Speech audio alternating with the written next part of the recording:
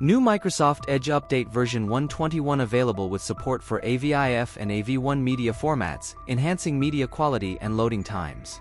Additionally, this update implements typo protection policies to safeguard users from potentially malicious websites due to mistyped URLs. Moreover, the update migrates the update's experience to Browser Essentials, ensuring better visibility and user experience. You can open Microsoft Edge settings and select about Microsoft Edge option to download and install the latest update.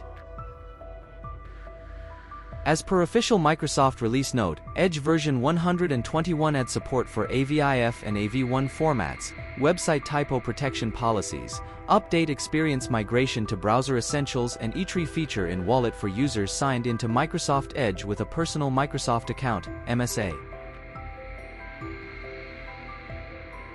An interesting addition on this update is Microsoft Edge now natively supports the AVIF and AV1 media file formats, which offer better compression and higher quality images and videos.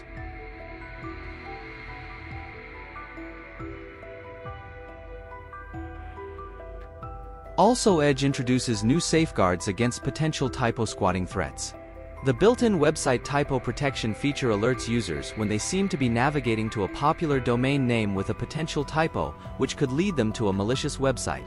This helps enhance users' online safety and security. The update's experience in Microsoft Edge undergoes a transition into Browser Essentials. Instead of receiving alerts about available Edge updates from the settings page, users will now get them from Browser Essentials. This aims to provide better visibility and a more seamless update experience for users.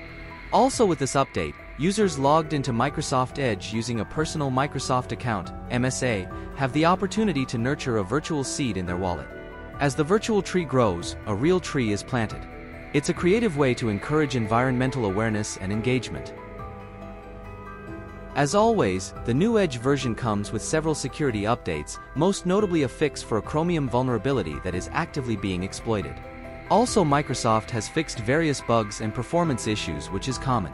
One such issue were browser crash and sync issue also addressed.